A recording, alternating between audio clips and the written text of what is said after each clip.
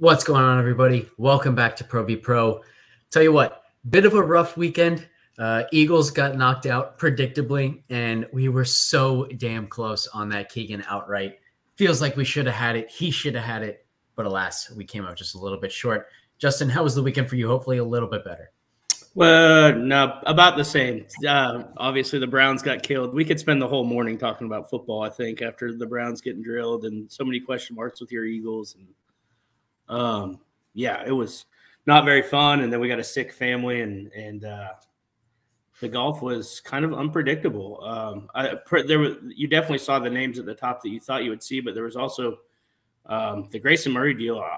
He's super talented, but kind of came out of nowhere.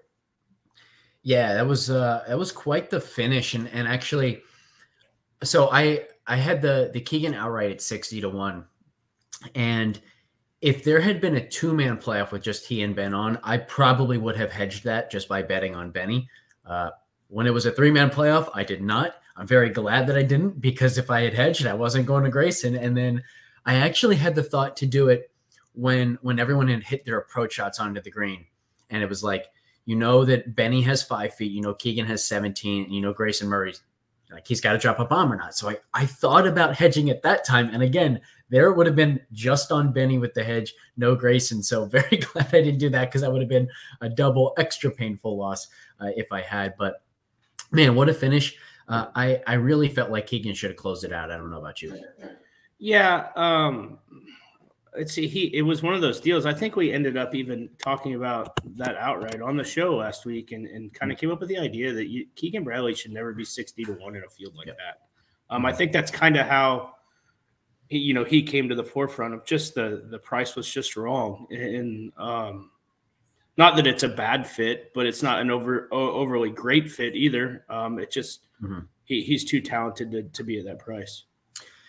Yeah, so there are a couple things that I want to talk about here, and our one and done play ended up being Sahith Theegala, who I also had an outright on, and the thesis for the Keegan outright and the thesis for the Theegala outright are so similar. It's exactly as you just said, like they shouldn't be at the numbers that they were at in that kind of field, because they're so volatile that when they are on, they're on in a way that they can compete against the best fields in the world, let alone a field like that.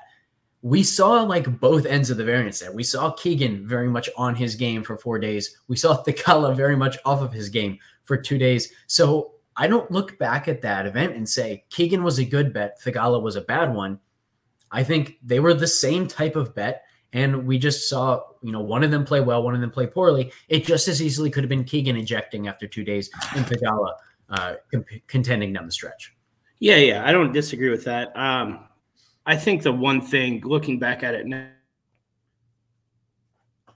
done later, but was the fact that of our four that we talked about, everybody made the cut. Yeah. On was one of them in contention. And I think that we kind of, and I'm kind of new at this, I think that we kind of underestimated the crowd that we're playing against too, that's going to look at ownership.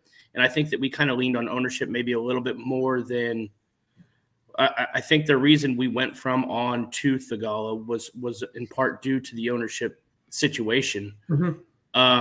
So I think that we're going to have to take a little bit more of that into consideration going forward.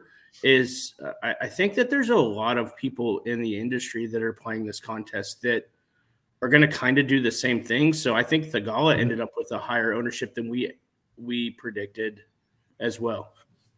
Yeah, I mean, he was only 4%, so we did correctly stay away from the chalk like Chris Kirk.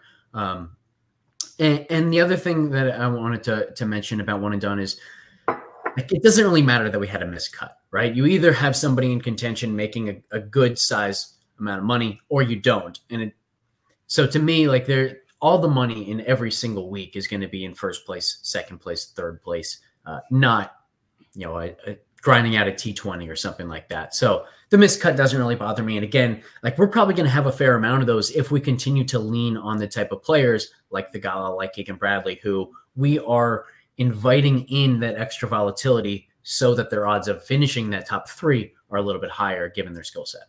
Yeah, I think the only one we missed out on would been obviously is picking on. If we ended up on him, obviously of our four, then we definitely had a chance.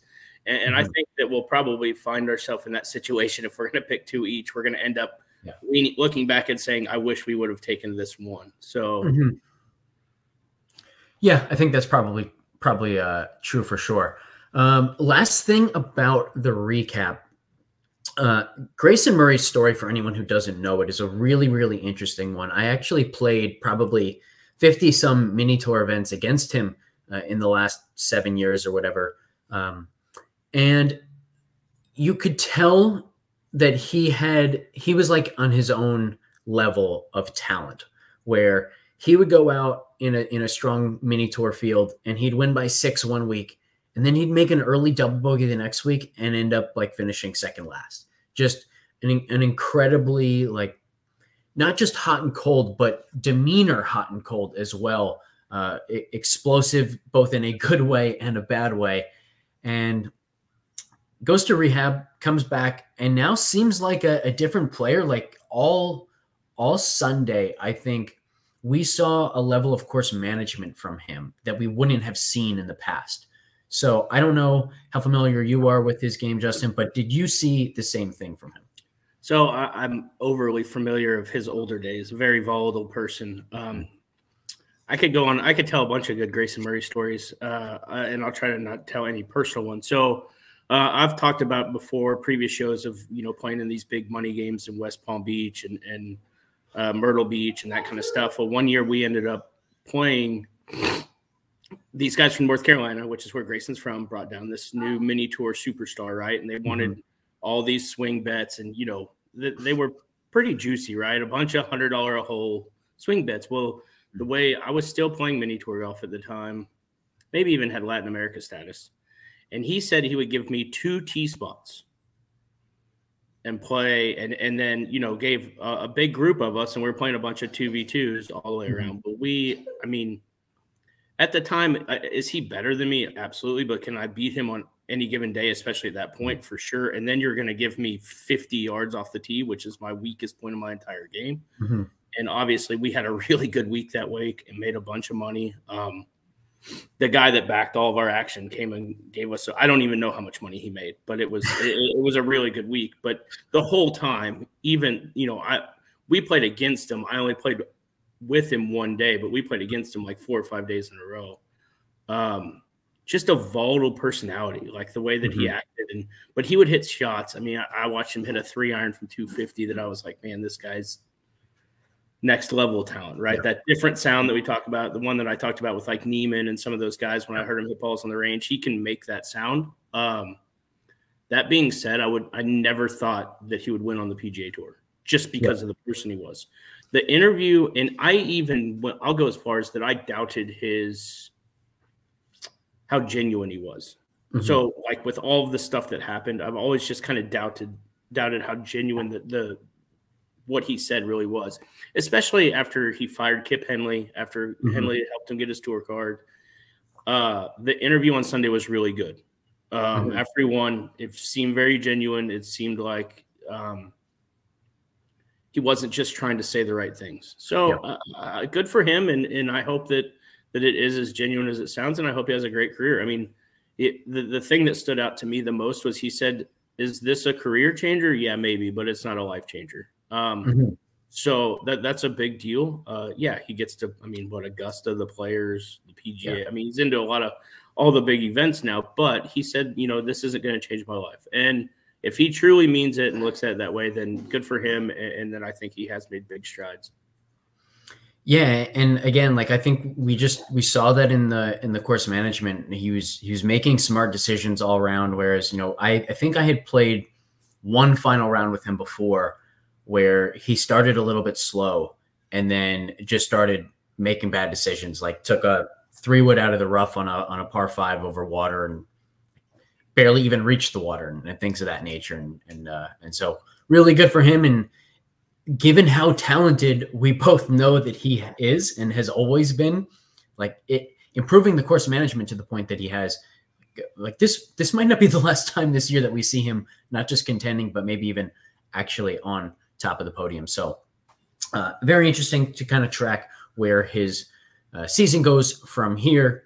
guy's talented enough to make some real noise. The last thing I wanted to talk about when it comes to this event was, I think down the stretch, one thing that we did see is the difference between having a lead that you have to protect and being the chasers, where, Ben On gets to the last hole. There's nothing in his mind other than either birdie or eagle. Pipes drive, pipes iron to the middle of the green. Actually had a very makeable eagle putt. Keegan feels like he has something to protect, sort of chickens out on the drive, making sure he doesn't pull one too much and make a big mistake. Then he has to lay up. The wedge shot, he worries about going long, comes up a little bit short, can't make the putt. Grayson Murray has the same layup shot, same wedge shot, and there's no fear for him of going long because you either make birdie or you don't. He hits it to a couple feet. So I was curious if you had like the same read down the stretch where Keegan was clearly protecting and it was just a much easier birdie for those guys chasing. It's always easier to be the hunter and not the hunted, right? I mean, that's just the way it is in life, everything about it. So, yeah, especially the Grayson Murray shot. I mean, he's obviously playing really good, and he had nothing but birdie in his mind. It's easy to attack. I mean, Ben On just did what Ben On does, right? I think he's one of the few people that's kind of immune to that situation. I don't know. The Keegan Bradley stuff is it's easy to be critical of it. He just hit. I think part of it is he just hit a bad shot. Yeah, I mean, it's tough to win golf tournaments, right? Like even when you're in the quote unquote driver's seat, like he was, you probably still only have like a 25-33% chance of winning, something like that. So I certainly don't hold it against him. I'm sure we will be betting on him once again in the near future, just because he's always mispriced given his volatility and explosiveness. So. Tell you what, let's talk again about the big giveaway coming up next week. For those who haven't heard yet, both Justin and I are giving away a free lesson, one each to 2 lucky winners. Justin's going to be giving a short game lesson, your choice. Do you want bunker play? Do you want putting, chipping, whatever? And then I'm going to do a long game lesson again, your choice. If you just want it to be distance, if you want it to be iron swings, whatever the case is. 2 free lessons to give away. All you have to do to be in the running is like this show, subscribe to the FTN Network YouTube channel, and then follow at FTN Fantasy on Twitter. That's it. You do those things, you are in the running for these free lessons. Some community building. Maybe we'll even record some of the lessons and we can like make it a segment of a show or something, or release some short videos about it. So lots of fun ways that we can take this. But please, please, please get in the running for all those. We want to be able to do a lot more of these, and we think that they could be an absolute blast to do. The more people who enter the running, the more we will be able to do throughout the season. Yeah, for sure. It's always fun, and I hope that we get a lot of people on board to do this. We're going to have a good time with it, and I absolutely plan on talking about some of it during the show, and I think it'll be a fun little segment that we can do with it. So. Yeah, well, I'll give you a little bit of a sneak peek. We're going to talk about Scotty Scheffler's putting later on in a way that we might even be able to give some like really helpful insight to anyone listening who just wants to become a better putter. So just to keep that in mind for the rest of the show. But first, we got to talk about the American Express and the course fit this week. One of the more exciting models that we've seen so far this season, in the sense that basically every single aspect of golf is really predictive here. The only one that has a lower weight than usual is approach play. But the weight on approach play isn't lower than usual because approach play isn't as predictive. It's just that everything else is so predictive here that approach play, like it's probably as predictive as usual. It just in comparison to the others, it's a little bit lower. So distance is important. Driving accuracy is important. Around the green play is important. Putting is important. Everything, as we said, is important, which goes directly against what John Rahm said here a few years ago. If you remember, he walked off one of the greens kind of screaming like, this is such a fucking putting contest or something like that in frustration. It's anything but. And so a bit of a fun conversation to have about how a player, especially of Rahm's caliber and with his golf IQ, can be so wrong about a course. But maybe we'll get a little into that as well. What do you think about the course fit here? So it's funny that I'm glad this came up. So as a player, as a former professional golfer, as a person, if I played that golf course, when I got done, I would think of it as a putting contest as well. just because it comes across so easy tee to green. You know, you don't feel like there's a lot to be had anywhere else as long as you're doing what you're supposed to tee to green. That being said, I think that Jon Rahm is so elite tee to green that it is a putting contest for him because of the lack of rough and that kind of stuff. So, you know, I think there's kind of a battle into that he just believes he doesn't realize how good he is tee to green. So it makes it a putting contest for him. I think you nailed it at the end there, which is he's so good tee to green that he sort of takes his own talents for granted at times and doesn't realize that what is an easy shot for him is not necessarily an easy shot for everybody else. And I think the reason he was calling it a putting contest that day was very specific to the pin locations and not so much that the course itself is a putting contest, where he felt like hole after hole, he couldn't really go after pins. He had to aim, 15 feet away from the hole. And because he's so damn good, he kept hitting it 15 feet from the hole and just assumed everyone's hitting it 15 feet from the hole on every hole. And therefore, it's all about whether or not you can make those 15-footers, which he was not that day. But I love the fact that moment is still in everybody's head, because I think the industry comes to this event and they say, all right, I need good putters this week. And it's not really the case. Like, yeah, putting is predictive here, but so is everything else. And you can really gain an advantage here, I think, finding the guys who are going to play really well tee to green, just based on their skill set. Yeah. And I think the other thing is when you hear of a golf course playing, as all of them collectively playing so much under par, you immediately think putting contest, right? I mean, I know we did when we, in a mini tour event, when it took 25, 28 under, we're like, oh, who's going to make the most putts this week? That's just what we thought, right? But we didn't realize you still have to hit good tee shots. You still have to hit good iron shots. And a lot of times, you get guys that get going with their irons and hit it in the leather a lot. And then putting really doesn't matter because the opportunity was with such perfect conditions that, you're going to get a lot of people that hit a lot of shots really, really close to the hole, where putting kind of doesn't matter as much. Yeah. The other way to look at it is, who's going to make more birdies? The guy who's putting really well, but only gives himself, 6 birdie looks in the round, or the guy who's not putting well, but gives himself 12 birdie looks in the round. It's probably the guy who's not putting that well, but gives himself twice the opportunities. So lots of reasons there where what we think as players is just so often either skewed or just completely wrong. And in this case, I think Rahm was a little bit blinded by his own talent. And hey, if that gives us an edge, fantastic. Yeah, I mean, I can think back at many rounds where I was like, man, how'd you play? Well, my score is really good. I shot 4 or 5 under. But, man, I just couldn't hole a putt. Well, and then you go back and you're like, man, I hit 17 greens and had a chance, to make it on 13 or 14 times, and I still made 4 or 5 of them. But if you give yourself that many chances, you think everybody has that many chances, right? Which is not necessarily the truth. All right, let's go to our favorite bets of the week. Do you have any outrights that you're staring at? I know you had a fantastic matchups week this past week, by the way. So brand new this coming week, Justin's matchup bets are going to be in the tracker at ftnbets.com. We'll get him into the betting Discord as well so we can post all of those plays. So if you want to tail someone who was 11-1 at one point this past week, you probably want to get into that Discord and that bet tracker access.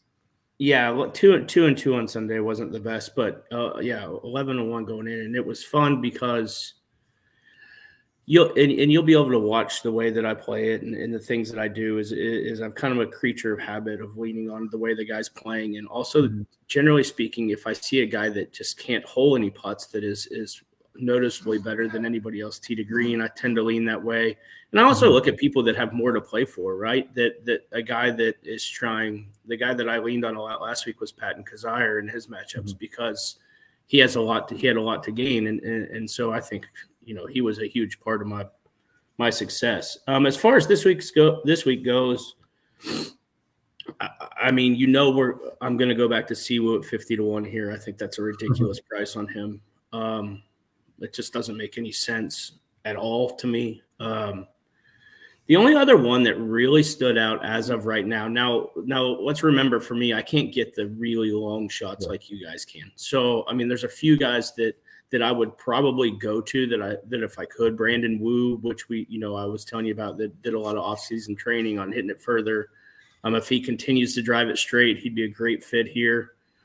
The only other one that I might lean on a little bit is Tom Kim at 25-1. I think he's a good fit here, and I think he'll play well. The other thing that I wanted to say too is if everybody's gonna take Rahm's advice and make this a putting contest, does that make Sam Burns the best play on the board? Yeah, that's an interesting one. I wonder what Burns' number is now, because he's given his name value, he's a lot lower in our expected strokes gained projections than I would have expected. But most of his game, it just hasn't been that solid, and he's 33-1 here. And I believe that we had his win probability, only 1.4%. So no value there, which again gets to the idea that we are not valuing putting as much as most of the industry will. Not because we're not valuing putting, just because we're valuing everything else so much more than everybody else is. Yeah, but as soon as everybody talks about that with Rahm, and I was like, well, that's just sure. Like as far as DFS goes, that's going to get me off Burns immediately, because if people are thinking it's a putting contest, everybody's going there. Yeah, but he also gives you a lot of win equity, a lot. Like he's a proven winner, so it's hard to argue with somebody that knows how to win too. Mm-hmm. All right, let's talk Brandon Wu, because Brandon Wu is one of the 3 bets that I have already made. I've got him 125-1 on Bet365. That is an each way bet. He's also available at 170-1 over on FanDuel. You can almost create your own each way this week, where the 125-1 each way gives you roughly like 31 to 32-1 odds on his top 5. On FanDuel, you can create something similar where you're going with the 170 outright, and then you can also do the top 5 market individually for 28-1. So you're not getting much worse odds on the top 5 market. You're getting better odds on the outright market. Personally, because he's such a long shot, I'd rather have the better odds on the top 5 than the win, which is why I put more into the each way bet than I will that 170-1 outright. But man, both of these are great. We have his win probability at 1.0%. So basically should be 100-1. We have his top 5 odds at 5.7%. Just to give an indication, even that 28-1 is at 3.45% implied win probability. So that 5.7% for a top 5 is just a fantastic number. If you can then get that up to 31, 32-1 instead, it becomes even better. So I love the Brandon Wu bet. And it's interesting because last week at the Sony, he drove it really well. His irons were fantastic. He was fine both on and around the greens. He was more accurate off the tee than he was long. That doesn't really tell us anything because so many of those holes you're kind of clubbing down. So very interested to see if that driving distance starts going up for him. But the awesome thing about this bet is that distance goes up, then we absolutely could see him become an even better player than he is. But even before there are any signs in the data of that distance coming, he's projecting as a really, really solid value in the outright market and the each way market this week. So I love this bet. And the fact that you're on it because you see this like very specific growth in his game just adds fuel to the fire for me. Yeah. And just to give a little backstory, I have a friend here in Dallas that's a trainer that works with a lot of professional athletes, but mostly golfers and speed trading. And I know that he's been in the gym with, throughout the winter with them.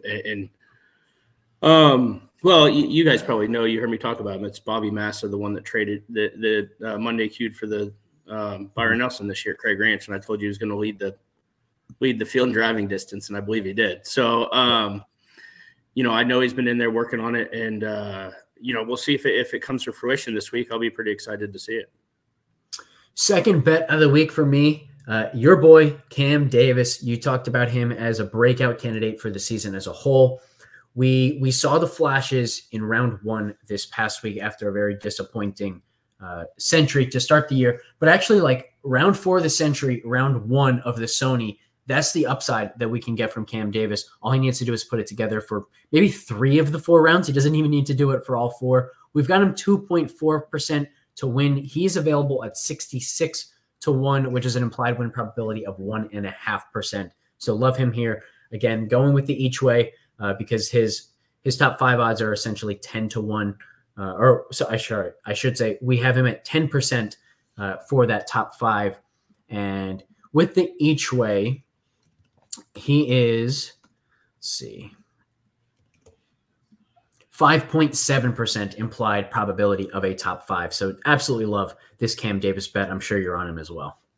Yeah, I'm a fan of Cam Davis. I don't know if I'll end up there, but he's one of those guys too. I'm going to I'll wait and see and watch. But, you know, there's certain guys that I just wait and look at the matchups and who they're up against and stuff. You know, so we'll kind of see what happens as far as that goes. But you're absolutely right. Last round to first round, like his upside is there. It also comes down to how aggressive he gets. I think that he can kind of get over aggressive at times. And, you know, a guy like where you saw Rahm hit it 15 feet a lot, he might be a little bit more aggressive and then make bogeys where he doesn't need to.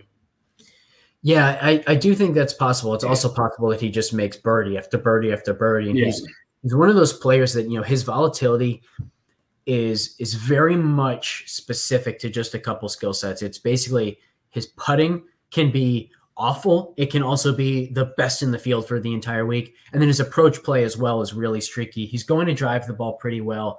And his around the green game, it's not always the most consistent, but I think it's a lot better than people give him credit for. Just because, again, like when he's on, he's really on. And that does extend to his short game as well. But for the most part, it's just, are the irons there and is he making putts? And I don't know what you think here. I wonder if an event like this where he should get a ton of opportunities with his irons to score and a ton of opportunities to make some birdie putts, maybe there's like this enhanced chance that he gets into a rhythm and that we do see the spike week coming from those skill sets. For sure. I mean, he's definitely capable at any given moment. And, you know, we've talked a lot about trying to be ahead of the curve and hopefully staying on him here. You know, nobody's really coming back around to him, especially after not playing very well down the stretch, you know, last week. Do you like the fact that he's been putting so well of late and it's his tee to green game, which we know long-term is going to be the strength of his game that has actually been holding him back to start the year? Or would you rather see that the tee to green game is there and he just needs to get the putter going? I personally would rather see him need to get the putter going. I tend to think that, you know, I know there's so much more luck involved with putting than there is tee to green. So, you know, that's my initial thought there. That being said, I'm not, he might be more of the exception than the rule. So I think this is one of the most fascinating questions when projecting golf, when betting on golf, all these things, which is where does the regression come soonest? And in this case, you know, there are basically two questions.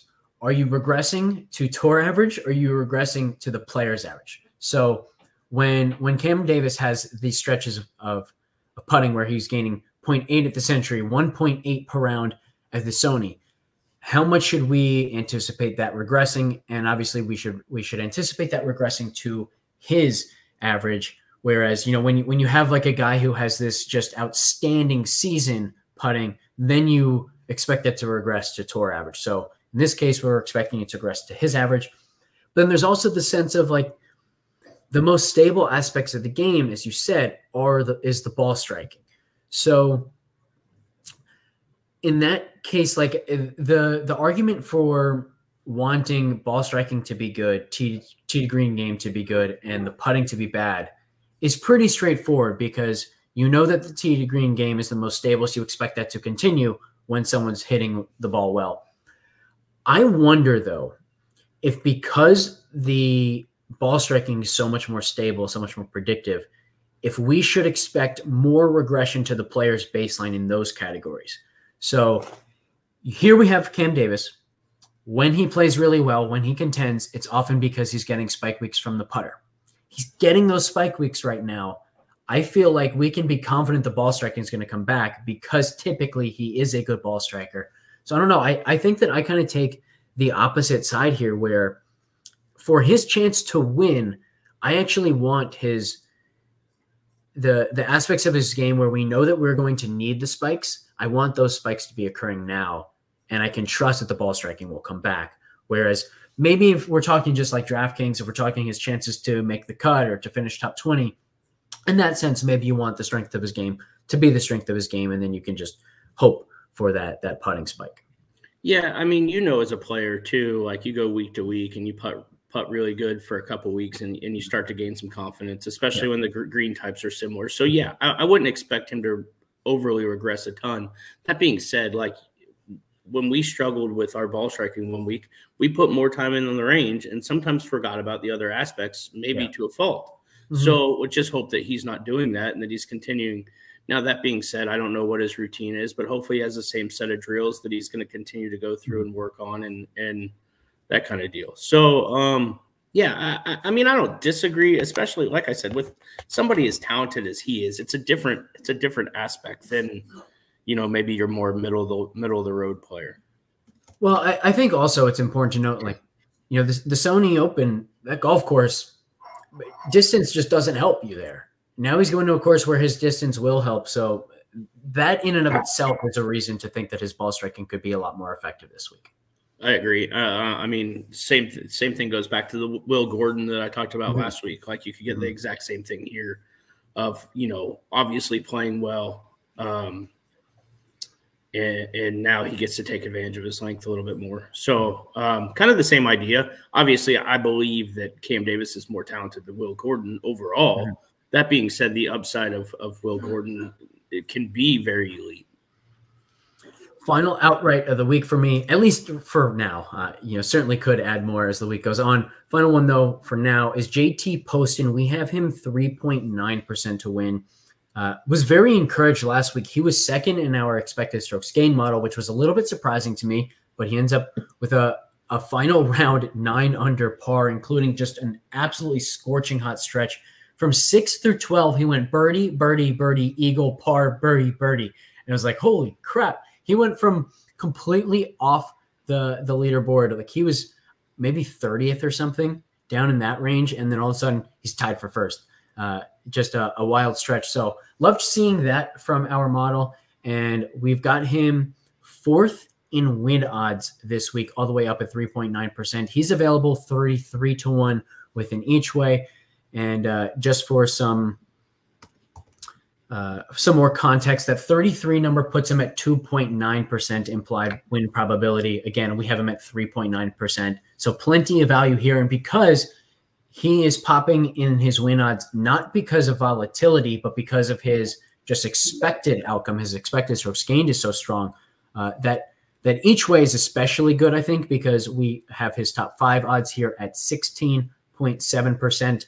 Where the implied odds here are 10.8%. So 16.7 to 10.8. Just absolutely love this each way across the board. Curious your thoughts on Poston. Let's just a simple reminder that this is pretty unscripted, so we don't talk about a lot of this before. He's number 1 on my list for one and done this week. That's how I feel about him. So I think we have our one and done picked because he's number 1 for me as well. So, I mean, I think you're going to get the course fit, the form, the course history. Not only does he fit here, but he's got the history here as well. And I think it's time for him to break out. So I'm a big believer. And if I could get him at 40 to 1, I would be playing him in the outright market too. The one that I saw was like 33 to 1, which I still could get behind, but I'm going to try to get the 40 to 1 number. I'm a big believer in Poston this week. I think for as much as I was not against him last week, I just didn't love the number and all the hype on him. I thought that this week is a way better spot for him. Yeah, we'll get to the one and done talk as well.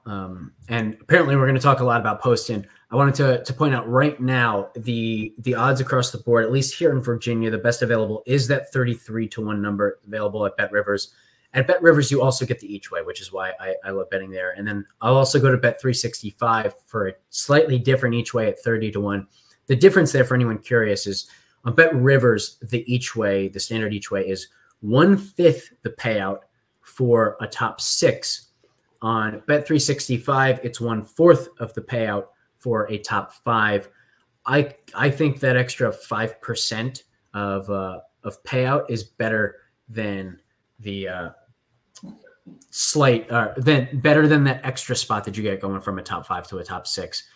It's close enough for me that what I'm doing to start this season, and what I will probably do throughout the season, is instead of saying, all right, I'm only going to do this each way bet on Bet 365, or I'm only going to do this each way bet on Bet Rivers, I'll just do 1 unit on each. And that seems to be easier. So that way, it's half a unit on the outright on each, and then half a unit on the placing on each. And then you'll be able to look back at it at the end of the year and see which one was more profitable as well. Yep, absolutely. Yeah, and not only which one's more profitable, but which one seems like theoretically better based on just how often does that extra spot come into play? How often does and then of course, like how often does the added payout come into play? Because you have to actually hit the bet for that extra payout to be worth it. So that'll do it for the best bets section. We can get right into the DFS first look here on DraftKings. It sounds like we both might be pretty high on JT Poston to start lineups. Yeah, for sure. I like Poston, but I also like, one of my first deals is figuring out who I think is just supremely underpriced, because I feel like it's easier to build that way than it is for the higher end guys. Yeah. I think that Alex Smalley is too cheap. He really should, like when I first looked down the list, I think he's 7,300 or something. I think his talent is going to come to the forefront this year. Should be a good place for him. And then Brandon Wu, obviously, that we've talked about earlier. I think he's down in the low 7,000s or right at 7,000. I think he's going to be too cheap. So I'm going to kind of build down there and see what happens. I like Poston. I'm probably going to stay away from the Uber chalk up top and the really high price guys. The highest I might reach would be like a Tom Kim in that area. Would probably be his most expensive I could go. Albeit I really like Cantlay this week. I think that he could. I like that he kind of played good 2 weeks ago and kind of knocked the rust off. So that's just kind of my early thoughts there. There's one thing I want to talk about at the top of the board. You mentioned kind of wanting to avoid the chalk up here.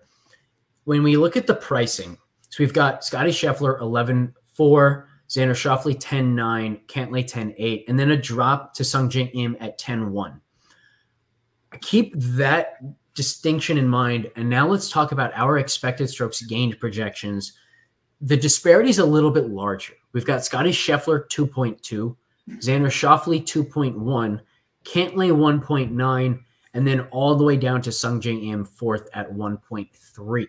So when I look at the difference between the pricing and our expected strokes gain projections, the very first thing that I notice is I think this trio of Scheffler, Schauffele, and Cantlay should be more expensive relative to the rest of the field, where they should be like 12.4, 11.9, and 11.8. So I think there's a very good chance that I will play one of these guys, but anyone who knows me in PGA DFS knows that I typically like balanced builds, because I like building lineups that are almost more about like having the strongest, weakest link that I can possibly have, rather than the best, quote unquote, best plays that I can have. So that's why I typically lean balanced. But this week, I think there's such a disparity between our projections and the way that this field is priced. There's a very good chance that I'll be starting in this top range. Yeah, and like I said, I think if I play one, it's going to be Cantlay, and it's not out of the question. I think that's what makes them intriguing and makes them where I think they're going to be a little bit chalkier, is because their price isn't quite as high as one would think it would be. And if you want to do that, and I'd love to get your thoughts. There's two guys way down on this board that are just played really good at Pete Dye golf courses, if you believe in any of that correlation. And that's two guys that just got through Q school. The Australian kid, Endicott, has been playing really good. Had a great year, the Korn Ferry stuff. He could play good here, and then Hayden Springer as well. So you got I don't know that we really have the data or seen what they're going to do on the PGA Tour yet. But if you wanted to reach deep down in for guys that are really, really talented, that I could see kind of making a mark here, especially if you wanted to get to those top guys pretty easily. Endicott's an interesting one. You're absolutely right. He just played phenomenally well at Q School. Prior to Q School, he was really, really struggling, where he had a T28 at the Sanderson Farms in October. That was the only event that he didn't lose a considerable amount of strokes since the RBC Canadian Open, June 11th. We did see flashes of very real talent from him, like that 12th place finish at the Canadian Open last season. So he's one of those guys that we know that the talent is there. We absolutely know the upside is there. We haven't seen it very often. Maybe now that he's here, maybe we will see it more often. I think for me, he's somebody that I'd rather start to see it before I really buy in, particularly in DFS where, again, like I said, it's so much to me about getting everybody through the cut, really focusing on having a strong weak link, if you will. And he seems a little bit too risky for me, given that sort of overall strategy, but absolutely cannot question the upside. Basically gained by Data Golf's true strokes gain estimate, 3.13 strokes per round at Q School. That's good enough to win a lot of PGA Tour events. So the upside is unquestioned. Yeah, the only thing that I worry about is the very different conditions of Q School in this week. And I'm, as far as he goes, I may look into he obviously showed the windier and the more difficult it plays, it might be better for him. So, it's just a name to think about going forward, because I think he does, if we can get to a windy, harder golf course, I think he's a breakout candidate, sometime at this point.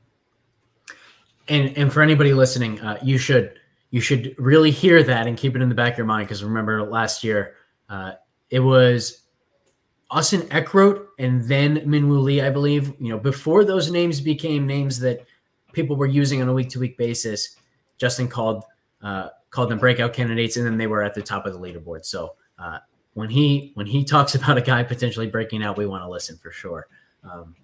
Last note that I want to make from a DFS standpoint, one of the things that I have really kind of moved towards this season is this concept of comparing a player's top 5 odds to their ownership, where this just seems like a perfect kind of range of probabilities where it's almost a one-to-one comparison.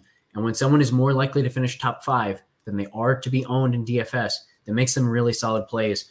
Yet another reason to potentially go to this top range. We've got Scheffler at 39% to finish in the top 5, Schauffele 35%, Cantlay 28%. So they'd have to be really, really chalky to not flash in that type of analysis, which brings me to my big question for you here, Justin. Scheffler's putting. Do we think he's going to figure it out? Do we think he's going to continue to struggle? One of the things I want to reference here is Kevin Kisner's comments, I think were pretty fantastic about Scheffler's putting, where we haven't had this type of analysis in the booth because we've been stuck with Azinger for so long, where he's just kind of making stuff up as he goes. But Kisner gave us some really, really sound analysis for anyone who hasn't heard it.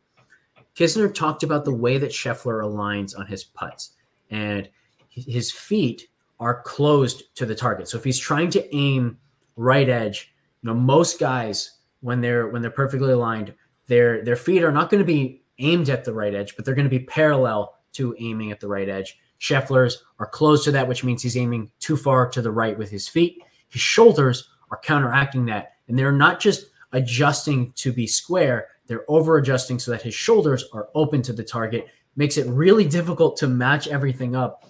That's why Kisner thinks he's really struggling. When you hear that, do you think that means that we should expect Scheffler's putting struggles to continue? Or do you think that, hey, at least there's something to point to? Scheffler maybe hears that analysis, he works with that with his coach, and now maybe he has a more clear path to actually figuring it out. Well, I can promise you that, working with Kenyon, he's already heard this. He knows this. It's one of those things, though. Is he putting in enough work to get comfortable with it? That's the hardest thing about it. If you remember a couple of weeks ago, I said something about continuing to trust his new setup and his new putting stroke. It looks like he's gone away. He went away from that and didn't trust it as much and got kind of the lines all crossed up. Kisner was awesome, by the way. Yeah. Awesome in the booth. Like, you can't say enough about him. This is also comes back to the John Rahm comments about the putting contest. If you want to say this is a putting contest, you're going to throw out Scheffler. That being said, where is he pretty good from? 10 to 20 feet. He just struggles from the close range. So is it, because he's going to give himself so many chances from that range, is he worth a look? Kind of works backwards of what you would initially think. Yeah, obviously I haven't run ownership projections yet for the week, but it's going to be really interesting to see what people do with Scheffler. If they think it's a putting contest, like, is this going to be the lowest owned that we could possibly get Scheffler in a field of this strength? Because that would be extremely enticing. Again, we've got him 39% to finish top 5, 54% to finish top 10, 94.5% to make the cut, 14.5% to win. The guy would be a phenomenal DFS play if he's not one of the chalkiest players on the slate. Yeah, and like I said, it's intriguing when you've got a guy that's going to hit it to the distance that he doesn't struggle from that much, right. And the greens are going to be they're not overly difficult where he should have a lot of 3-footers for par, 4-footers for par. Like that shouldn't be a huge issue. It's pretty, they're not. Yeah, it'll be interesting to see what happens as far as ownership of those top 3 guys. Do they go down to Cantlay and I have to get off of them just because of that extra few $100? So let me ask you this. One of the reasons why Scheffler has this alignment issue with his putting is that this is how he aligns for his ball striking. He's the best ball striker in the world, so this alignment is obviously really comfortable for him. If you were Scotty, would you try to make that type of alignment work in your putting as well? Or would you try to fight your natural instincts on the putting green and try to become a square with the feet, square with the shoulders putter and make an improvement that way? Maybe the most important variable here, which I personally do not know, is he hasn't been a bad putter his entire career. When he won the Masters, for example, in that stretch of his career, he was actually a really good putter. Would you go back and look at that time of his career and say, you know what, were you more square at that time, or were you making this work at that time, and just stick with that? The a pretty common theme is open shoulders for putting. The hard part is the closed stance and the open shoulders, right? The combination, but it's a very common. I mean, I know I struggle with it fairly often too. As a matter of fact, I know a lot of good players that they went to the claw to get their right shoulder deeper and to not get to it, not because they were bad putters, but just to be more consistent with their setup. I'm surprised he hasn't. Like when I was playing a lot and I would struggle with open shoulders, I would practice cross-handed, because it gets it gets you more square. I would go back, to standard whenever I was playing, but it would just kind of help my eyes visualize a more square everything. I'd be interested to know if he tries any of that stuff, or if he thinks about any of that stuff, or if he just kind of accepts where he's at. Yeah, it's interesting. Like one of his best friends, Sam Burns, for anyone who hasn't seen it, like his putting routine is he addresses the putter, gets his hands cross-handed to set his shoulders, and then goes back to his usual putting grip. So just like, I think you nailed it. Like it's something that I really wish we had a little bit more information on exactly what is he practicing, what's he trying to accomplish, because the question of whether or not he's going to fix his putting is so incredibly important to what we're trying to do here, because he's just so much better than everybody else with ball striking that if he can even get himself back to like just a mediocre putter, the wins are just going to pour in over and over again.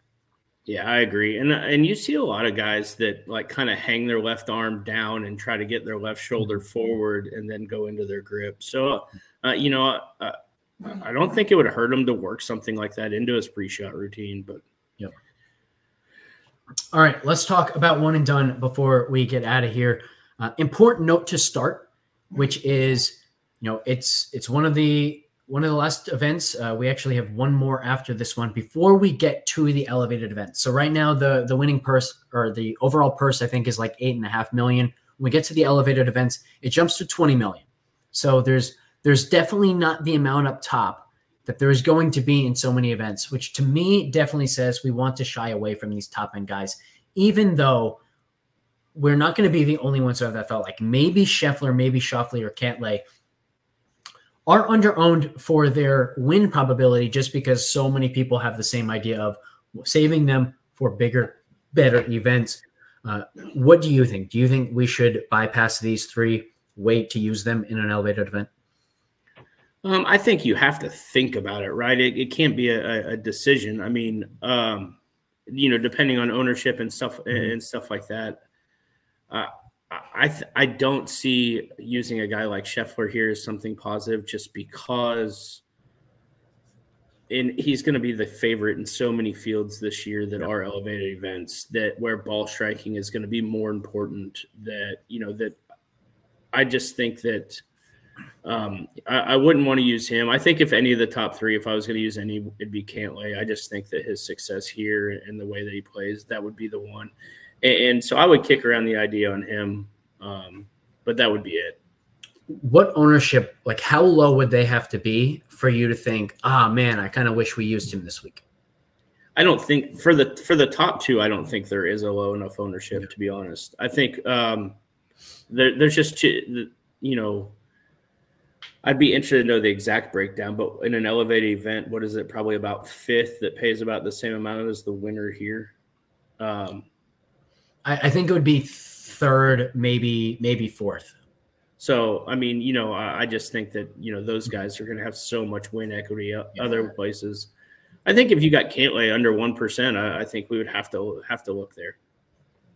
I was using 1% for all three of them. I don't think we're going to get sub 1% on any of them, which is why my top guy, JT Poston, as I said, he's fourth in our win probability. He's fourth in our top 5 odds, fourth in our top 10 odds. He's just fourth across the board here. So I don't think he's going to be super popular. Even if he is, I think he projects well enough that we could get off to a good start here with Poston. Yeah, I mean, like I said, he's my top one and done. That's where I lean as well. So the only other guy that I kicked around as well as with my outrights is Tom Kim, but I think that we're going to want to use him in an elevated event as well, and just kind of see. He's one of those guys that kind of goes with his form, so we'll kind of see where his form is too. Yeah, not only his form but also his course fit. Like I think they're going to be some events where there are certain aspects of it that just like really scream Tom Kim, whereas this one's just kind of all across the board. My second choice, also just sticking with my outrights, would be Cam Davis. Really here, it's because I think that he will be extremely low owned, where we know he has the upside, but because he fumbled away his opportunity last week, because he started the season so poorly at the Century, I just think that very, very, very few people are going to go to him. Additionally, if people just think this is a putting contest and they don't realize how important off the tee play is here, particularly driving distance, that's another reason why people aren't going to use him. So I wouldn't be surprised if we used Cam Davis and we saw that he's like 0.3% this week, which does entice me, particularly if Poston ends up like 5 to 10%. Maybe as the week goes on, we'll get a better idea of that ownership, but I don't think we could possibly go wrong just saying, hey, Poston was the first guy in your mind. Poston was the first guy in my mind. Let's lock that in and not overthink it throughout the rest of the week. Yeah, I almost hate the fact that he played so good on Sunday, right? Because I think I would have ended up here without that final round, and I think the final round is just going to gain more ownership. Yeah, I think you're 100% right about that. So maybe we do want to monitor the ownership. What do you think? Do you think there's a number that Poston could get to where we'd rather have someone like Cam Davis, or is it just like, look, there are enough good golfers in this field that no one's going to be so popular that we don't want to go with the best option? If I hadn't seen the way that the ownership came out last week, I would say yes, there is going to be a number we get to. But I think that the ownership came out so different than what we expected. I think we probably just ride it out this week. To be clear, I don't think it came out super different than we expected. Like we were definitely right about who the most popular guys were, avoiding them successfully. But yeah, we can talk about it more throughout the rest of the week. It seems like Poston's most likely our answer. Yeah, I would guess so. And that being said, like I love the idea of somebody like Cam Davis. We haven't talked very much about Minwoo Lee today. This is another one but I want to kind of see what he did in the offseason and see how he comes out form-wise. But he's another one that, like, the talent around a place like this that he has and the upside, he's going to win sooner rather than later. Yeah, we've got him at 1.2% to win half of the odds of Cam Davis, but I wouldn't be surprised if that's a little low, just because I think we've seen from him that he's more talented than his results have indicated, and and maybe he starts to really pick it up. So, he's somebody that I would almost even consider manually adjusting his projections up if we start to see him start the year really, really well. But anything else on this event that you want to touch on? No, I really like this event, especially for matchups. I like to lean into the stadium course side of things here too. So it'll be a fun week. Yeah. So one final reminder: we will have Justin's matchup bets in the FTN Bet Tracker and the FTN Bets Discord this week. I will add any additional outrights to the tracker as well. We'll talk some prize picks in the DFS Discord. So get into all of that if you are interested. And one final reminder about these giveaways: free lessons. Who else is giving that away? So again, follow FTN Fantasy on Twitter, subscribe to the FTN Network YouTube channel, and like this YouTube video. Hey, if you want to drop a comment as well, just kind of give us your thoughts, your favorite one and done play, what you think about Scotty's putting, anything of that nature, go for it as well. Maybe we'll give you some bonus points in the draw for those free lessons. Thanks again, everybody, for tuning in. We'll catch you next time.